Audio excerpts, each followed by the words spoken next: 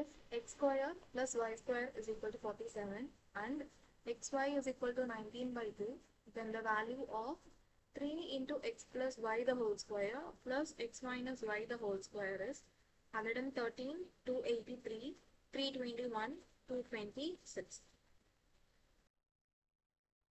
So from this question we can see that we need to find the value of 3 into x plus y the whole square plus x minus y the whole square.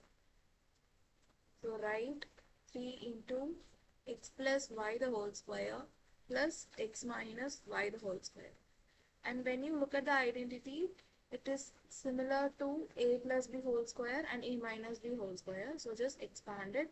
We get 3, and inside the bracket it's x square plus y square plus 2xy. And when you expand x minus y the whole square, we get x square plus y square minus 2xy. The next step, multiply 3 inside the terms. We get 3x square plus 3y square plus 6xy plus x square plus y square minus 2xy. Now add the like terms. So 3x square plus x square we get 4x square. 3y square plus y square is 4y square plus 6xy minus 2xy. 6 minus 2, 4.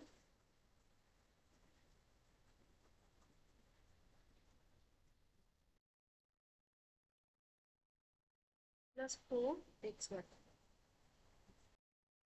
So from the question, we have this condition, that is x square plus y square is equal to 47. And similarly, xy value is 19 by 2. So we need to make use of this condition now.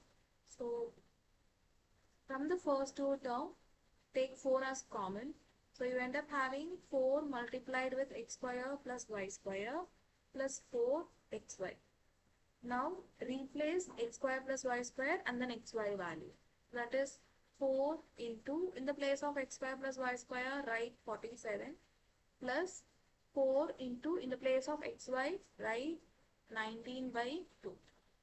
So now simplification.